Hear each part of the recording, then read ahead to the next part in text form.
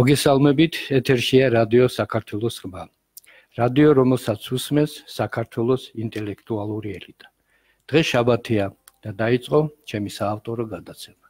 განათლება, სწორი აზროვნების საფუძველი. მე ვარ ვაჟა კაკაბაძე და სტუმრად მყავს დავით თორდია. დღეს ჩვენი საუბრის თემა იქნება ქართული ცივილიზაციის როლი და ადგილი მსოფლიო ცივილიზაციაში. ბატონო დავით, უპირველეს ყოვლისა, დიდი მადლობა მობრძანებისთვის და თუ შეიძლება ორი სიტყვით აგვიხსნათ თუ რა როლი და ადგილი აქვს კერძოდ იბერიულ კულტურას, კოლხურ კულტურას მსოფლიო ცივილიზაციაში. გამარჯობათ მაყურებლებო, პირველ რიგში მე მინდა დიდი მადლობა გაგიხადოთ ბატონო ვაჟა მოწვევისათვის. მართლაც რომ ეს მართლა ინტელექტუალური ძალა და მასა უყურებდეს და უსმენდეს, მარტო ყურება არ არის მთავარი, იმიტომ რომ ეს არის ყველაზე დიდი პრობლემა, ვინაიდან ადამიანს რო ეუბნები რაღაცას და პრინციპში ერთგულს შედის მეუბნებში გამოდის. ამ გადაცემას მე ვგზავნე მეცნიერებს, ჩემს მეგობრებს ავარითად და ამ გადაცემას ახლა მე სხვის გადაცემის დაკნინებას კი არ ვაპირებ. მე პასუხს ვაგებ ჩემ გადაცემაზე. მართლაც უსვენენ მეცნიერებს. ძალიან კარგი. ძალიან კარგი. ესე იგი, თქვენ რაც ბრძანეთ ახლა ბატონო ვაჟა ამ ქართულ ცივილიზაციას და ქართულ მოდგმაზე და საერთოდ დაწყებული 1996 წლიდან დაიწყო მასიური გამოსვლები არა პროფესიონალი მეცნიერებისა. ანუ როგორ გითხრათ ახლა არ არის კაცი ლინგვისტი, არის ფიზიკოსი და გადმოდის ამ დარგში. არის მათემატიკოსი და სწავლობს ისტორიას, ან არქეოლოგიას, ან თეოლოგიას, აბსოლუტურად განსხვავებულ თემატიკაში შედიან. კონკრეტულად ეს დაიწყო 1996 წლიდან, ვინაიდან ამას ვაკვირდებოდი მე, როგორც მაჯაზე ულზე ხელი გიდევს, ისეთნაირად მთელ საქართველოში რა ხდებოდა და რა ამბავი იყო. ამასაც მნიშვნელობა აქვს, რომ რატომ მაინც და მაინც 96 წელს სულ სხვა მეცნიერული განხლის და თემატიკის განსაჯელია, მაგრამ მოხდა ასეთ სენსაციები. გამოიცა წიგნები, გამოიცა გაზეთები, აბსოლუტურად ისეთი რაც მანამდე დახურული თემატიკა იყო, ესე იგი არ მჟღავდებოდა საქართველოში და აბსოლუტურად არც კი იცოდა ხალხმა, ხო? გამოჩნდა რომ ერთმა დაწერა ჩვენს წარმომავლობაზე, მეორემ დაწერა ვეფხისტყაოსანზე, რომელიც თუმცა ჩვენ ვიცოდით რომ მარტო ვეფხისტყაოსანი იყო და რაც ნაწერი იყო თეთრი შავზე, მეტი არაფერი არ ვიცოდით, თუმცა რაღაც გრანდიოზული ყოფილა. მეოთხემ დაწერა ჰემატრიაზე, მეხუთემ ეზოთერიაზე და ჯამში გამოვიდა რაღაც ვებერთან. მაგრამ ეხლა რა ხდება? აი ეს ეშმაკი მაინც რო ჩავსახდება ადამიანს, მაშინ გვიჭირს ჩვენ ერთობა. აი ეს არის ჩვენი უპირველესი პრობლემა, ერთობის საკითხი. ვინაიდან მტერი ყოველთვის ამბობდა თუ აი ამ თეებს იქით ისეთი ხალხი ცხოვრობს, რომელიც თუ ერთად არიან, ვერანაირი იმპერია ვერ მოერევა, ხო? ჩვენ ხო არ ამბობდნენ ჩვენი მტრები, ხო? თავარსადლები და მეფეები. ჩვენი პრობლემა არის ზუსტად ეს ერთობა და აი ამ ერთობაში ჩაგვიწვეთეს ამ შურიანობის და ღვარძლიანობის წვეთი, რომელიც გაამჟღავნდა ის საშუალებზე რომ გაიჟღინთება ისე და აი ეს იმოქმედა ყოველ ჩვენს და განსა. და მეცნიერებმა ბატონო დავით, არამედ ღირსება. იცი? აი ქართულმა კაცმა დაგარგა თავისი ღირსება. მე ყოველთვის ვამბობ, რომ აი ესეთი გადაცემები ხშირად უნდა მოეწყოს, რომ აი ახალგაზრდებმა მოусმინოს თუ გაიგოს ვინ არის ქართული. ჩვენ თუ დაუბრუნდით ღირსებას, ჩვენს მომავალ თაობას და იმ შეგრძნებას, რომ ღვთისმშობელი იყო ქართველი, ეს უკვე ძალიან დიდი ნაბიჯია. აი მე თქვენი წიგნი მიჭირავს ბატონო დავით, სადაც სარჩევში წერია ღვთისმშობელი ქართველი. მოდით აი ეს მითხარით, როგორ ასაბუთებთ ამას? ეხა აქაც წერია ბევრი მეცნიერი ამბობს ამას, რომ ქართველია, მაგრამ აი თქვენ როგორი პოზიცია და რა მხრიდან ასაბუთებთ? კი ბატონო, ბუნებრივია ეს არა ვართ ახლა მეცნიერული მასში შეხვდა ჩვენ და შევეცდები მოკლე მითხრება. გასაგებია გასაგებენაზე. ხო, ჯერ ერთი და უპირველესი ის არის რომ ჩვენამდე ძალიან მცირე ნაწილი ამბობდა ამას და ისიც მალულად და ფარულად. მაგრამ ჩვენამდე ამას ამბობდნენ უცხოელები და იციან. სხვათა შორის. იციან ეს. იციან თავად ებრაელებმაც. იცის რუსებმაც, შვენივრად, იმიტომ რომ მთელი არქივი რაც საქართველოში და საქართველოზე არის საერთოდ ყველაფერი ძირითადში შენახულია რუსეთში. არის რა თქმა უნდა ვატიკანში, საბერძნეთში, თურქეთში, ყველგან არის, მაგრამ ძირითადში არის რუსეთში. პრინციპში იქიდან მოდის ეს ინფორმაცია. 70%. ესე იგი, როდესაც უცხოელები გეუბნებიან, ეგ არის ეს არ არის დამალული ბატონო YouTube-ში დევს და ბევრი გაზიარებაც რომ ბერი რომელიც წავიდა ჯერ საბერძნეთში იყო 15 წელიწადი მე იქიდან გადამოვიდა ათონის მთაზე 7 წელიწადი იქ იყო და ათონიდან გადმოაგზავნეს საქართველოში რატო იმიტომ შენ აქ ახარო საჭირო და ის კაცი გვეუბნება ჩვენ აქით რუსული ხარ რა თქმა უნდა ბევრმა იცის, მაგრამ ვინც აკლებმა გადაუთარგმნიან. მრევლს ეუბნება ეს ბერი. თქვენ იცით რომ რა ენაზე საუბრობდა ღვთისმშობელიო? ღვთისმშობელი საუბრობდა ქართულ ენაზეო. ეხლა კიდე ბევრ რაღაცას ამბობს, მაგრამ ისა კარგით, ეხლა შევეშვათ იმას. ეხლა ჩვენ დასკვნებს დავაკვირდეთ. მე ვეუბნები ყველას. არ გვინდა არაფრის ცოდნა, არ გვაინტერესებს, თუმცა არ იცი კითხვა, ბნელი ხარ, ყრუ ხარ, ყველაფერი, ხო? მოდი ეხლა ისე ვიმსჯელოთ, აი ლოგიკურად, ხო? თუ ღვთისმშობელი არაქართველია. რატომ არის ღვთისმშობლის კვართი საქართველოში? გასაკვირველია, აბსოლუტურად. არა, ნებისმიერი ეროვნება არ დათმობდა. არა. ეს ძალიან დიდი ეს არა ვიღაცა პეტრე და პავლე და ვიღაც მეზობრი ზურაბის და ვიღაცი, ხო? გარდა ამისა, სწორედ ღვთისმშობელმა მოავლინა ნინო. ღვთისმშობელი უნდა წამოსულიყო როგორც მე ისტორიული წყაროებიდან ვიცი და სხვა დოკუმენტური მასალებიდან, მაგრამ თვითონ უკვე შეუძლოდ გახდა ღვთისმშობელი და სთხოვა რომ ნინოს სთხოვა რომ ის წამოსულიყო და ეკადაგა აქ მართლმადიდებლური საზრდოობა. ეხლა ჩამოყალიბებ კიდე გავაგზავნე. ეს ერთი.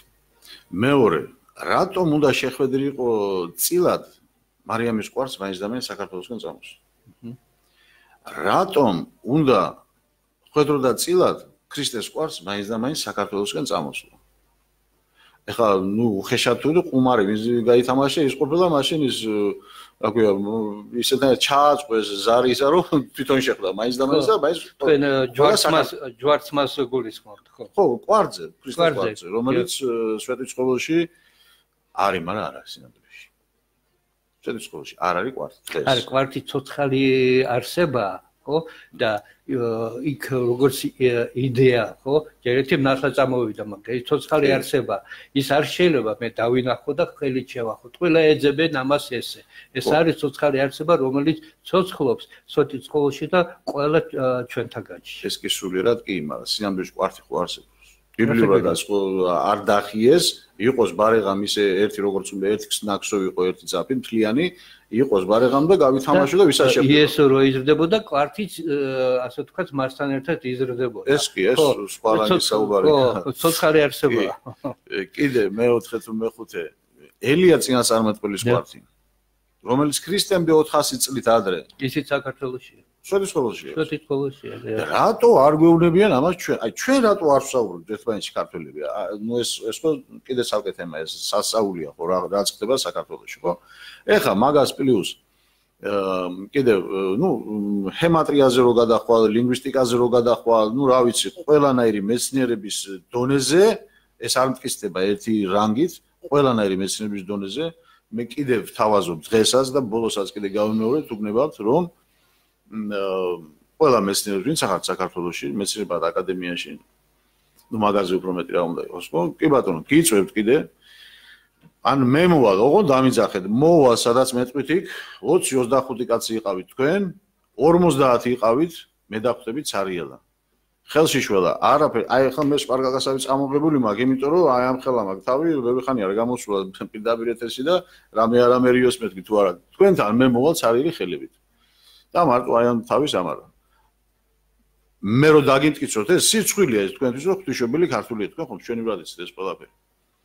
ეკლესია ხომ ჩვენივრად იცის ეს ყველაფერი და არა და ყველაზე უარესისა თვითონ ეკლესია ბლოკავს ამ საკითხს. და თვითონ ვინც ეკლესიას ყავს თავისი მრევლი, იმათ ისე აბიტურებენ, რომ აი ჩემნაირები რო არიან, რო ამბობს ეხლა თქვენნაირები, რო ის სულელია კაცო რაღაცას ამბობს. ვაჟა იქნება, დათო იქნება, ზური იქნება, სისულელე რას ქვია, ეს იყო ებრაელიობას. არა, ეხლა იცით, მოდით შევეხოთ ესეთი უკრაინელი ივანცოვი. ხო, არტემ ივანცოვი თუ ვიცით ხო. აი ყურეთ, ჩვენ ქართველები უარყოფთ ჩვენს ასე თქვათ დიდ როლს მსოფლიო ასე თქვათ ცივილიზაციის ჩამოყალიბებაში. ამ დროს ივანცოვი ამბობს, რომ ჩვენ უკრაინელები ვართო წარმოშობილიო სკვითი გეორგიევის ასე თქვათ აერთიანებს ამას ერთიანობაში და ჩვენთან ძალიან ბევრ გეოგრაფიულ დასახელებას აქვს ქართული დასახელება. ეს მიგვანიშნებს იმაზე, რომ იბერიული კულტურა არა მარტო ირლანდიამდე არის ჩასული, არამედ უკრაინაც მოიცვა. აი თქვენ ხარ გქონდათ ამაზე რამე შრომა ან საუბარი? მე ივანცოვს ვიცნობდი ყველაზე უფრო ადრე. ესე იგი 15 წლის უკან. და როცა მე მას დავეკონტაქტებ Facebook-ზე, დავიმეგობრდე რაღაცა, ნუ დავინახე რა, რასაც აკეთებს ეს კაცი. ნუ მე კიდე დავიწყეთ ის აზრების გაცვლა გამოსვლა, გამიგეთ? ნუ ბოლო-ბოლო ვუთხარი, რომ ნუ ეხა როგორ მოგიყვე, მე ვუთხარი შენ რა ხდება საქართველოში, რომ მე ვერ ვიშოვე ადამიანი 16 წელიწადში წიგნი დავემბიშდა, ხო? მაგრამ სიცხვილი ეხა იმას რო ვუთხარ, მაგრამ ვერ აგიხსნე, მე ვუთხარი და მე გეტყვი ასე წინადებას თქო. მე მაგ ჩემი წიგნი უსერიოზული და შენ ვინაიდან ამ თემატიკაზე მუშაობ, მე ვარ თავად ქართველი, განს მეგრელი, შენ მეგრულ სიტყვებზე ძალიან ბევრი აქვს ნამუშევარი, ხედავ, მე ვუთხარი და მე თვითონ ამ საქმის სპეციალისტი ვარ და დაუბეჭდოთ, მე ვუთხარი ერთობლივი იმით ძალით წიგნი მეთქი. მოდი შეგაწყვეტინე, მე მინდა რადიო მსმენელს, ჩვენს მეგობრებს და ასე ვთქვათ, ზუგდიდელებს მიმართო რა. იცით რა არის, როდესაც ესეთ სერიოზულ თემაზე არის საუბარი, ადამიანს გვერდზე უნდა დაუდგეთ და დავეხმაროთ ფინანსურად, რომ მან შეძლოს დაბეჭდოს ეს წიგნი. იმიტომ ეს წიგნი მარტო დავითის კი არ იქნება. ეს წიგნი იქნება ყველა თვითეული თქვენთაგანის. აი ეს თხოვნა იქნება. მე იმედი მაქვს, რომ ჩაყავთ თქვენს საყვარელ ქალაქში ამ ჩემს მოწოდებას ყველას მოასმენინებ. დავეხმაროთ რა. მადლობა თანადგომისათვის, მაგრამ ერთი რამ არის ფაქტია. შედავმოდო შენდობა არაკო ეს. არა, ნუ ეს ყოველთვის ესია ქართულების სენი არა მარტო ეს, ყველა სენი ესია. მე ხა მინდა ამ ეთერით ვისარგებლო და ეხა თქვენ რო თქვით იმ კონტექსტიდან მე გამახსენდა, ნუ რა გასახსენებელი იყო აგერ იყო ერთი თვის უკან მე ისა კომპიუტერი სამუშაო კომპიუტერი ჩაგდა მოგდა გაფუჭდა რა პრინციპში და ვერ მიმართე და ვერ მივეცი სენსაციურ მასალას რომელიც შევყიდი ჩემს მეგობრებს და მეგობრებმა თვითონ გამოთქვეს ასე ვთქვათ სურვილი რომ ბატონო დავით ეს თქვენი მარტო ხო არ არის ეს ჩვენიც არის და შეგროვდა სინამდვილეში ეს თანხა ვისაც კიდევ ამ ეთერიდან სარგებლობ და გიხდით უღრმეს მადლობას თანადგომისათვის და მე კიდე ორ წელად უფრო მიხარია რომ ამ საქმეში ეხლა თქვენ მეგრელები ახსენეთ იმიტომ ამბობ ამას ამ საქმეში დიდი წვლილი შეიტანა ქართმა ძმებმა ქართველებმა არა აი აქ ვიჭედები ჩვენ ბოდიში ამ სიტყვისათვის ბატონო მაჟარო ქართველები გონიათ ვინც ქართულად საუბრობს და მეგრე თითქოს სალკე არის სვანის თითქოს აი ეს არის მთელი უბედო ამის ის არ ხდება აფიშირება ახსნა განმარტება რასაკვირია მაგის თაობაზე მე გეტყვით სამ დაიწყებოდა გადაცემა გითხარით რომ ერთ-ერთ მინდის მივმართეთ წერილით რომ აუცილებელია მეგრული და სვანური ენა ისწავლებოდეს სკოლებში რამე თუ ის არის ასე ვთქვათ ჩვენი საერთო სიმდიდრე ეხლა პროტო ქართველებს როცა ვლაპარაკობდა ხო ქართველთა ტომები აი ეს გულისხმობს ყველა იმ ტომებს ხო გაერთიანებას წარსული კოლხეთის გაერთიანებული კოლხეთის გაერთიანება საქართველოს ეს არის უკვე ერთიანი პოლიტიკური დასახელება სადაც ჩვენ შევდივართ რომელთაც ჩვენ გვაქვს ხო მოდით სამება დავარქვათ იმას სამი ენაზე აგებული ჭანური მეგრული სვანური და შეიქმნა ასე თქვათ ბოლოს აგერ თანამედროვე ჩვენი ქართული ენა მაგრამ აქ მე მინდა გავიხსენო ჰეროდოტე ხე აი ჰეროდოტე ამბობდა რომ ქართველების ენა და ეგვიპტური ენა ერთმანეთთან ახლოს არის და ერთია კოლხური იმ დროს ქართული არ იყო. ხო, კოლხური ენა. დიახ, მართალ ბრძანებთ და შემდგომში უკვე მიულერი, ხო? მა დაამტკიცა, რომ ეს ენა აბსოლუტურად დამოუკიდებელია, ადგილობრივი წარმოშობისა და მას ანალოგი არ აქვს მსოფლიოში. ეხლა ან უნდა დავეთანხმოთ ერთს, ხო? ან უნდა დავეთანხმოთ მეორეს. ან თავი უნდა გავისრულებოთ. ან თავი უნდა გავისრულებოთ, ხო? აი ხლა მიცით რა არის? აი თქვენ რა პოზიციას უჭერთ უფრო მხარს? მე რა თქმა უნდა ჭეშმარიტებისკენ ვიმხრები და მით უმეტეს არ შემიძლია თვალები დავხვიჭო, როდესაც არის ისეთი საბუთები არგუმენტები, რომელიც 2x2 4-ია და ეხლა ვინმე რო თქვა არა ბატონო 5-ია 6-ია, ხო? ესე იგი როგორ ჩვენ ჩარევის გარეშე, აგერ 10-12 წლის უკან ბრიტანულმა emand მეცნიერულმა წყაროებმა ჟურნალის დაიბეჭდა, რომ ტუტანხამონის დნმ-ი, რაც ხო გამოკლებით, თმის გამოკლებით ნახშირბადური, გამოჩნდა, რომ ყოფილა კავკასიურ კოლხური წარმოშობის. ეხლა ჩვენ ხო არ მე ხო არ მონაწილეობდი, მე ხო ფული ხო არ მიცია ზოგიერთები რო აკეთებენ, ეხლა ჩვენი მეზობელი რო არის და მე პირიქით რო გადაცემა. აი მე სხვათა შორის აი ესეთი ინფორმაციის თაობაზე, როდესაც აქვეყნებენ Facebook-ზე ძალიან ბრაზდები ხოლმე. რატომ იცით? ხშირად რეალური საკითხი, ხო, იმას კი არ წერენ, რომ ეს ინგლისელმა მეცნიერმა შეისწავლა და გამოაქვეყნა და ეს მისი ნაშრომია. წერენ ძალიან ირონიულად, რომ აი თურმე თუთა ყოფილი კავკასიური იმის წარმოშობის ყოფილა. ეს ერთგვარი ბრძოლა იმისა, რომ შენ შეგელახოს. მე ერთიც ვთხარი, ხო? პირდაპირ რო ახილებს, ხო? იყო პროტოკოლი. ხო, მაგრამ იმად არ დაიჯერეს ეს მითხეს, რომ შენ სხვა მეცნიერებაში მუშაობ და საიდან იცის? მე ვთხარი, აიღე და წაიკითხე. ეხლა აი მე მინდა იმას ბოლომდე ჩავალდა ხა ეგვიპტური მას გეუბნებით ხა ეს ენაზე არის დამოკიდებული ყველაფერი, იმიტომ რომ ბიბლიას თავიდან მილიონჯერ მithვა, კიდე 10 მილიონჯერ ვიტყვი, რომ კარგად გაიგოს ხალხმა. პირველად იწყება ასე, ენა სიტყვა იყო პირველად, სიტყვა იყო ღმერთთან და ღმერთი არის თავად სიტყვა. მორჩა დამთავრდა, ამით იხსნება ბიბლია, ხო? თუ ეს არის თავდაპირველი ახსნა განმარტებითი კოდი მთელი ბიბლისა, რაც იქ წერია, შენ ავტომატურად უნდა იმუშაო სიტყვაზე. სიტყვაში არის ყველა საიდუმლოება. თვითონ მე ვეუბნები მთელ ქართულობას, ხო? მე შენ გეუბნებით, ხო? რაღაც შეგატყობინე, ხო? დღეს SMS რო ეძახიან და message რო ეძახიან ინგლისურად, ქართულად აი შეტყობინება, ხო? სხვა დიდი არაფერია თუ არა დაკვირ წინსარ და ბოლოსაც რო გავწერ, ძირი სიტყვისა რჩება ტყობინი. ტყობინი არის მარგალური სიტყვა და ნიშნავს დამალვას. როგორ? დაფლოს. როგორ გაიმეოროთ მე მსმენელი. წინსართი და ბოლოსართი შეტყობინე, შედა ებარო. მეგლოთ როგორ არის? ტყობინი არის დამალვა დაფლვა. ესე იგი მე თქვენ გაწვდით ჩემ ქართ ძმებს, რომელიც წინ არ მქონდა ესენა შენს ჩემნაირად შენ წინაპარიც ამბობდა მეგრულად და ჩემი წინაპარიც, მაგრამ მოვიდა დრო, როდესაც ქუჯმა გადასცა ის ვიმპელი ეგარა, რასაც სირბილს რომ მორჩებიან და ერთი მეორეს რო გადასცა. ხო, ესტაფეტა გადასცა, რომ ჩასულიყავი ბოლომდე და ეს ქართული ენით მოსულიყავი დღეს, მეორედ მოსვლამდე. გამიგე, აი ამიტომ მე გეუბნები ამას, რომ სიტყვის ძირში დევს ტყობინი, ტყობინი არის დამალვა დაფლა. ამიტომ შენ ვალდებული ხარ და იძულებული ხარ რომ მოხვიდე ჩემთან მკითხოს, საიდან მოგაგ ეს ინფორმაცია და რას ნიშნავს, იმიტომ რომ შენ რო სიტყვას ვერ მიხსნი, ეს სიტყვა მკვდარია. შენ სპონტანურად ამბობ, მაგრამ რას ამბობ არ იცი. ამიტომ ვამბობ მეგრულსა და სვანურ და ლაზურში არის კოდები, გასაღებები, რომელიც დაკეტილია ეს კეისი, დიდი კეისი. კითხე და გავხსნათ ერთად. არა, ეს არის არ უნდა. მე მყავდა კონსტანტინე გამსახურდია, როგორც პოლიტიკოსი კი არა, როგორც მეცნიერი და ნახეთ რა კარგი რაღაცა ამიხსნა. ნუ ეს მე ვიცოდი, მაგრამ ეს ღრმად არ ჩამიხედია. ჰარალე, მისამღერე, იბერლების ჰარალე, ეს იმღერა ყველასათვის ცნობილია. ინდოეთშიდაც არის, ხო? აი მე ხო Hari Rama, Krishna, Hari Rama. მე აი ესეთ ჰარალე გააგზელა ივრი ალალე. ურარტუ და მისამღერი იმერეთის. ეს არის მოსავლის და ნაყოფიების ღმერთი.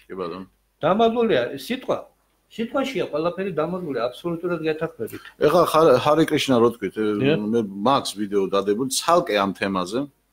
ხარება დღესასწაული იყო იმ დღეს და იმ დღეს მიუძღვენი და სადღაც 20-25 წუთიანი. ხარების დღესასწაულები ავისულების განდევნა არ არის? ეს კი, მაგრამ ხარება რას ნიშნავს თქო და საიდან მოდის და მე ხარე კრიშნა რა შუაშია თქო, იმას არ ვამბობ და იქ ტექსტი რაც არის, ერთი კუბლეტი მივაწერე დაფაზე და გავხსენი კოლხურად. რასაკვირველია. ხარება და ხარე კრიშნა, კრიშნა არის კარიშნა.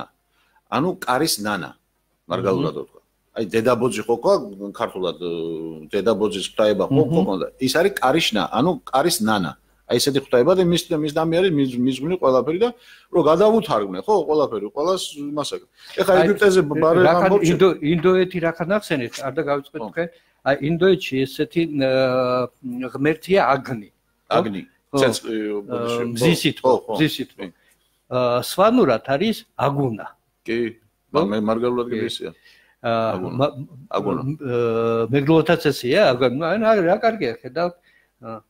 და რას ნიშნავს, რომ ეს ნიშნავს დედამიწის, ასე ვთქვათ, განაყოფიერებას. ეხლა ვერ რატო თქვი ჰეროდოტე. მოდით დაბრუნოთ ეგვიპტეში. ეგვიპტეში პიქტოგრამაა. კვერცხია, შიგნით ბორჯღალოა გამოხატული და ზის ფრინველი. ის პიქტოგრამით გეუბნება შენ, რომ დედამიწის განაყოფიერება მოხდა, ანუ ჩამოფრინდა სიცოცხლე.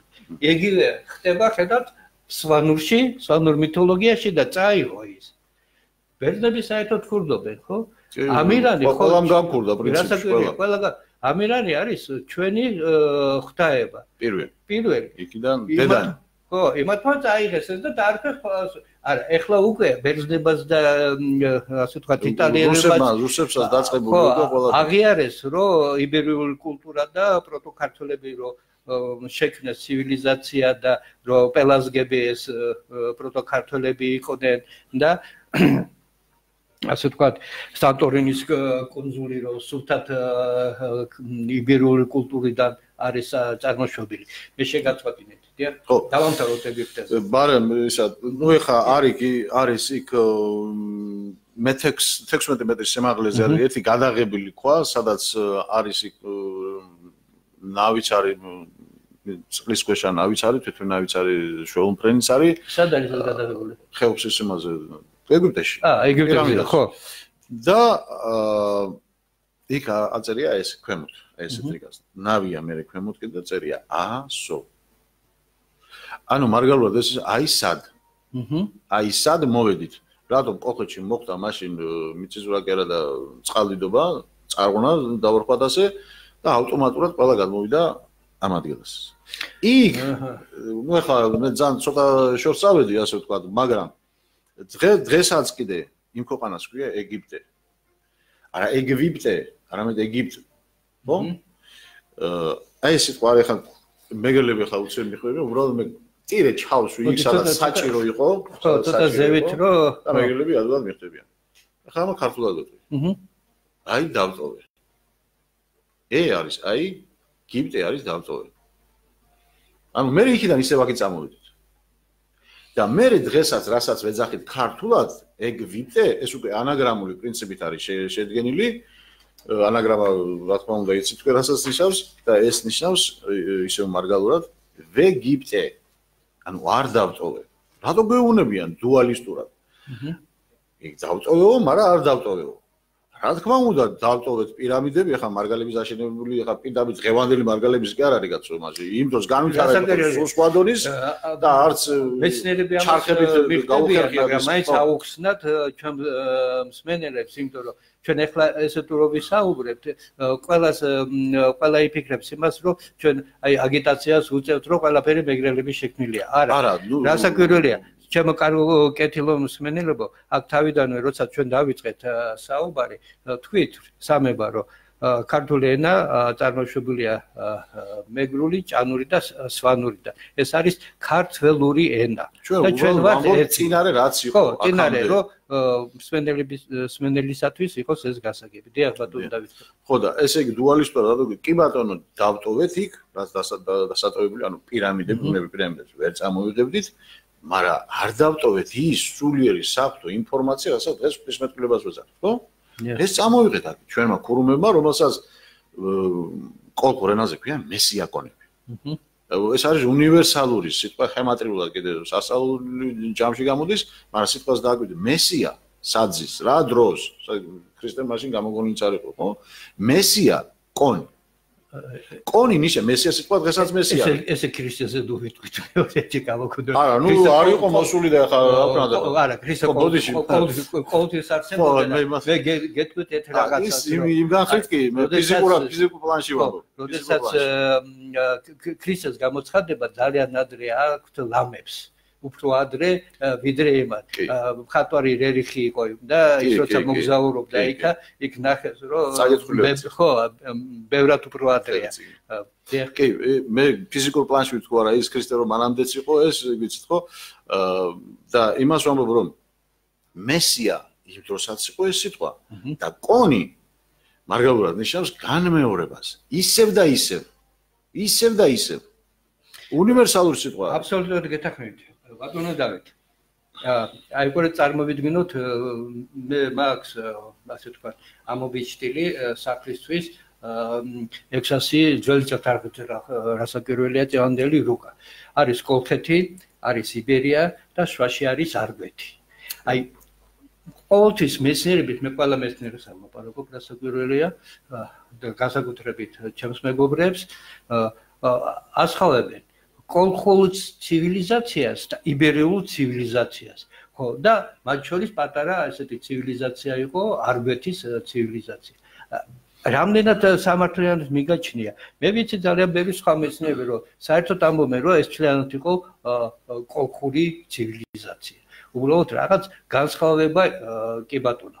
აი რა განსხვავება არ არის. არ არის განსხვავება. ხო, ეს უბრალოდ წარმონაქმნი იყო სახელმწიფოებრივი წარმონაქმნი. ბატონო, ეხლა როგორ არის? ერთ დროს იყო თავიდან ბოლომდე კოლხეთი და ეს არა მარტო დღევანდელ საქართველოს მასშტაბში გაცილებით დიდია.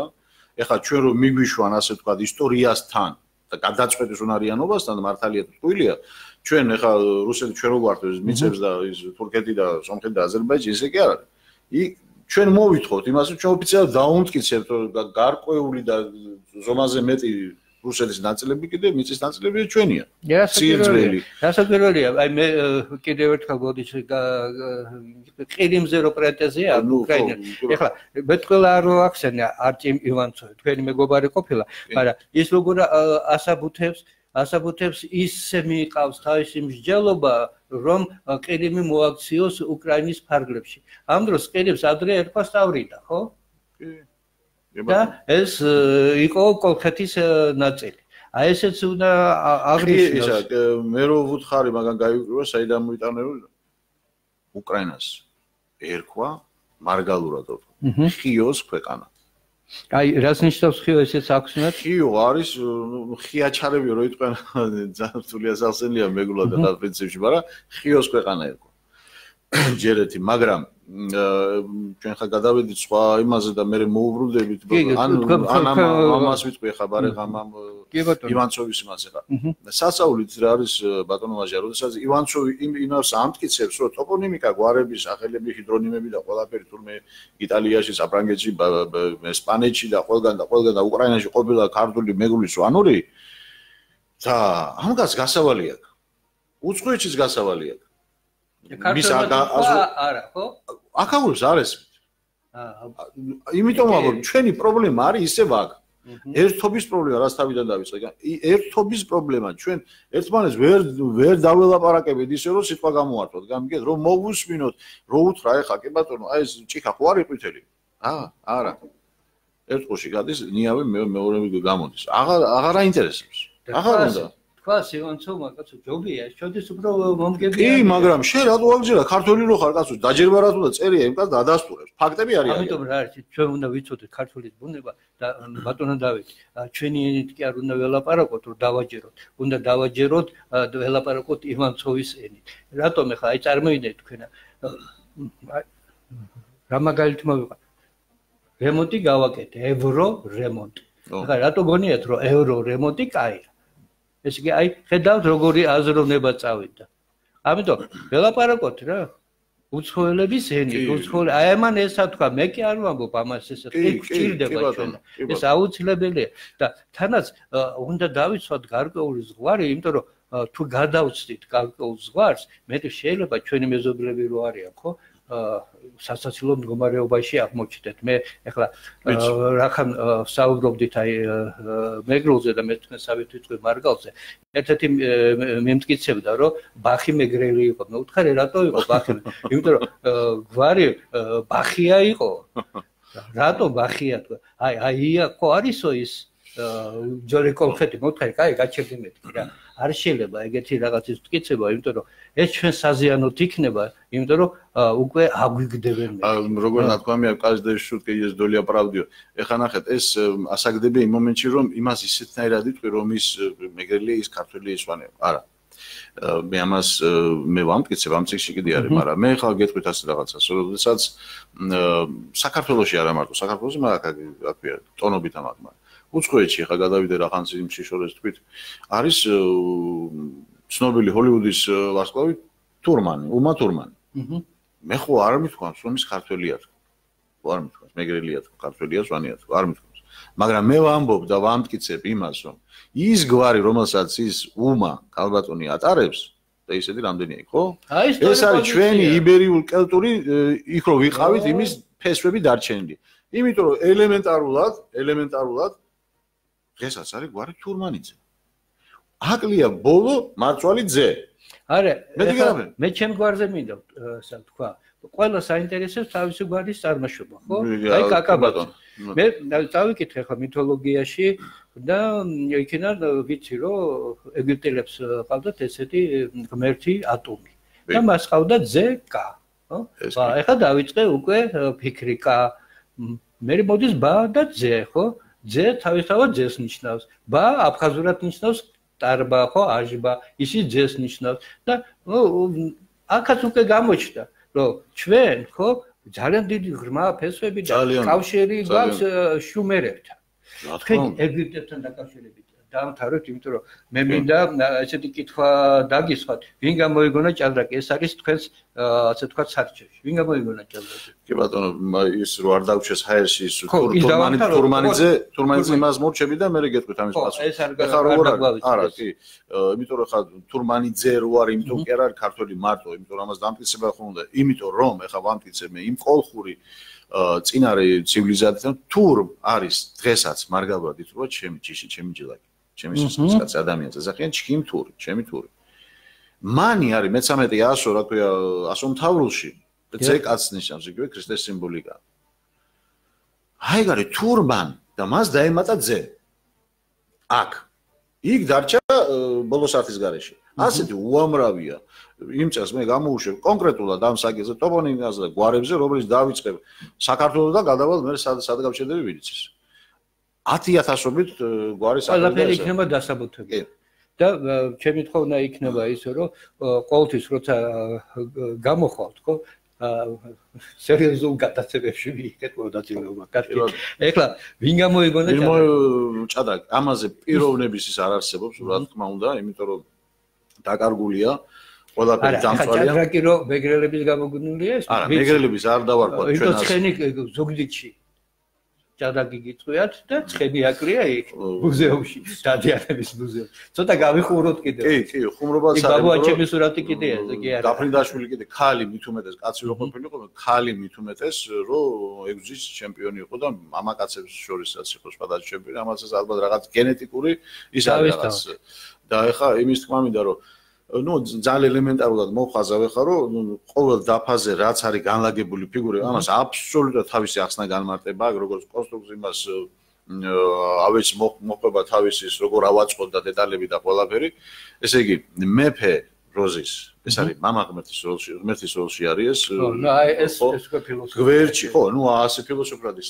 გვერდში ვინც უზეს ქალი, ამ ქალს ქვია, მაინც და მაინც ქართულ ტერმინოლოგიით და არა სხვა ენაზე მას ქვია ლაზიერი, მაგრამ კაციშვილი ვერ არჩევდა მას, უბრალოდ იმიტომ სიტყვა იყო შეერთებული. ლაზი. ტირე ჩარჩა, გამორჩა. კი არ გამორჩა სპეციალურად, შეადუღაბე სიტყვა. გავხსნით და ტირე ჩარჩა, გამოდის ლაზიერი. ლაზიერი თამაშობს, ესე იგი, დედაკაცის როლს ღმერთის წინაშე. ანუ განმაყოფიერებელი მთელს დედამიწაზე, თავისი აზრისა და თესლისა. ასე პირველია, ქრისტემ, ასე ვთქვათ, ადამიანის სხეული ქალის მიერ შეიძინა, ხო? კი. ღვთისმშობელი. სწორედ ეს არის ჩადებული აქ. მე იმიტომ არის, რომ მეფე ყველანაირად იცავს ამ დიახ. კი. და მე ხა როგორ ხა ჰემატრი არის უმაღლესი მეცნიერება, რომელიც მათემატიკაზე უფრო ძლიერად კიდევ მგონია, იმიტომ რომ მათემატიკა მარტო რიცხვებთან გვასაქმე და ჰემატრიაში გვაქვს უკვე რიცხვები და ასოები. კი ბატონო, გეთანხმებით. ამათი სინთეზია, ამათი რაღაც სასწაულებრივი თანხმედრა უნდა მოხდეს, რომ დაამტკიცოთ მერე ციფრებით, ხო? ესე იგი ლაზერი ჯამში გამოდის ჰემატრიულად 64, ბატონო ვაჟა და ზუსტად ესე იგი ჭადრაკის დაფა არის 64 უჯრა. აიღოს ახლა ინდუელმა აიღოს ინდუეთში ხო გამოიგონეს ხო ინდუელმა ლაზერი შატრაგატო რაღაცა ზახია დაიანგარიშოს ჰემატრიულად და მე დაფის უჯრები 64 არ მოხდება ეს არ ხდება ასეთი რაღაცა ხადონო დავით სამწუხაროდ დაგჭა 5 წუთი და მე ჩემს მენელს ერთი რაღაცა მინდა უთხრა და ილია ჭაწაოჯე ჩავიდა სამეგრელოში, მან თქვა, რომ ჩავედი სამეგრელოში და ვიხილე საქართველოს. ჩვენ ძალიან ბევრი რაღაც დაგვრჩა უთქმელი. აი იმის თქმაც მინდოდა ბატონ დავით ერიდებოდა ფეხით ჩამოვიდა გამოიარა მთელი ტერიტორია საქართველოსი. მოკლედ 2 წუთით ამას ბევრი დრო აღარ მოვანდომოთ და დანარჩენი თქვენგან რატომ უნდა კონდეს ხო, შიში, არის ასეთი შეშმარიტება. მოდით მაჩერე ჯობია ეს. ხო, ეხლა მე ესე პირდაპირ ვიტყვი, იმიტომ რომ ეხლა მე ეს უცბად თორე დრო აღარ. აი, ჩვენ ელემენტარულად გვიცის ეს სამება ძმას ერთმანეთთან შეკავშირება. ეხლა მეგას და სვანს არ უჭირს, მაგრამ ქართული ვინე და ქართული სახელმწიფო დონის და ოფიციალური დონეზე მე ჩხარა ვილაპარაკებ ეხლა რომ მოვასოთ, ხო? აი ამიტომ არის რაღაც ესეთი მანია განდიდების, გამიგეთ?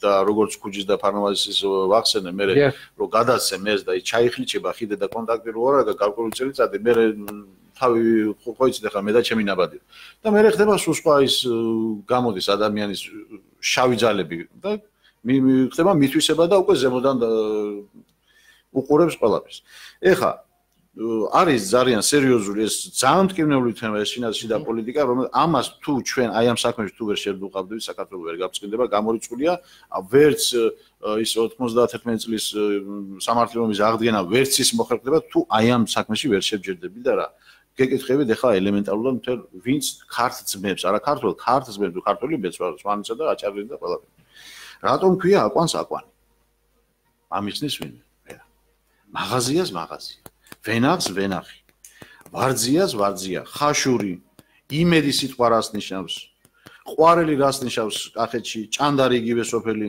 თელავი რას ნიშნავს წყალტუბო რას ნიშნავს იმერეთი მხარე კი არის მაგრამ რას ნიშნავს ეტიმოლოგიურად ვინმე ხო არ ამიხსნის ქუთაისი რას ნიშნავს გურია ლეჩხუმი ბადიში რო ეძახიან აჭარაში არის ბადიში შვილიშვილზე მეგრული სიტყვა მე სადღეძულში ამბობი კიდე ოჭვათური სადღეძო კაცი შულბარი ვკითხე არიციან რას ნიშნავს როგორ არიციან ის არის ჩემი გვერდში რომ მყავს ჩემი სამოსახლოში ზუსტად ეს არის ოჭვათური მეგრულად ვერ ეუბანის რაგე შუაგულ თბილისში არის არიციან რატო არის ბოლო საქართველოს რატო ქვია ეს ვერ აგვიხსნიან ამიტომ შენ ჩემო ძმაო ასე თქვა უნდა დამეკითხო მე იმიტომ რომ მე მსურია იმიტომ უჩემო შე ვერ გაძლევ სვანის უმისო ლაზური ენის გარშემო ვერ გაძლევ გამორიცხულია იმიტომ რომ ეს იმხელა ინფორმაციასთან აგვა ვერც მე გავძლევ უშენოდ კაცო ვერც მე გავძლევ და მე ვეუბნები ამათ ყველა ძმებს რომ თქვენ ასრულებთ დღეს ქრისტეს ფუნქციას წარმოგიდგენთ ახლა მე რას გეუბნები ქრისტეს ფუნქციას და ჩვენ ვართ ლაზარეს პოზიციაში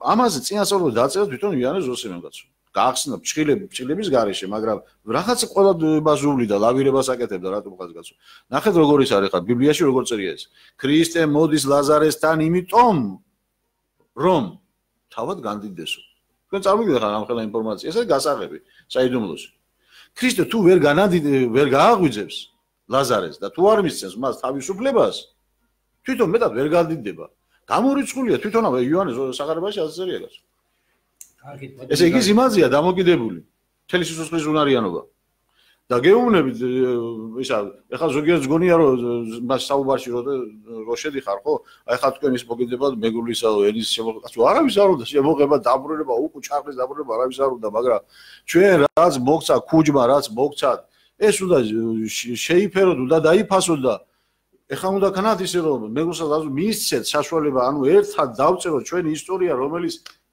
გაგვიქრეს მე ჩვენ კიდე გავაკრეთ ხო და დავწვით იმას აკეთებ. მაგით ჩვენ თვითონ გავაკრეთ ჩვენი ბრალია. ბატონო დავით. ეხლა ქუთაისთან დაკავშირებით მე ერთი რამე შემიძლია გითხრათ რომ ქუთაის აია ერქვა და უძველესი ქალაქია და კიდევ ერთხელ გადაგიხადოთ დიდი მადლობა მობრძანებისათვის თქვენი ასე ვთქვათ წარმოდგენილი თეორიები მართლა ძალიან საინტერესოა მართლა საჭიროებს შესწავლას და მე კიდევ ერთხელ მადლობა მინდა გადავხადო ჩვენ რადიო მსმენელს და აღვნიშნო რომ ეთერში იყო რადიო საქართველოს ხმა დიდი მადლობა ყურადღებისთვის 10 წამი არის ბოლო მინდა გითხრათ რომ ჩვენ ესე იგი აი ამ სამებას ჩვენ გავაკეთებთ ამას სჭირდება მოქმედება და ახლო ზამში ეს დაიწყება ყველაფერი და ახდება ის წინასწარ რაც ვიად გამსახურდია თქვა ქართული ერის გზა არის ჯვარცმის გზა წანჯვის გზა სისხლიანი გზა მაგრამ გარდუალი აღდგომისაა მაგრამ არ მოხდება ეს თუ სამი ენა ერთად არ გაერთიანდება ეს იწოდეთ და ჩვენ გავიმარჯვეთ მხოლოდ იმ სიყვარულით თუ არა სამეგრელოს რაც გაუკეთა და დანარჩენ მასაკო ყველა ვიცით ჩვენ ამას დავივიწყებთ და ძლიერი სიყვარული ჩვენ გავიმარჯვებთ. სიყვარული ღმერთია ის. აგემარჯვებთ.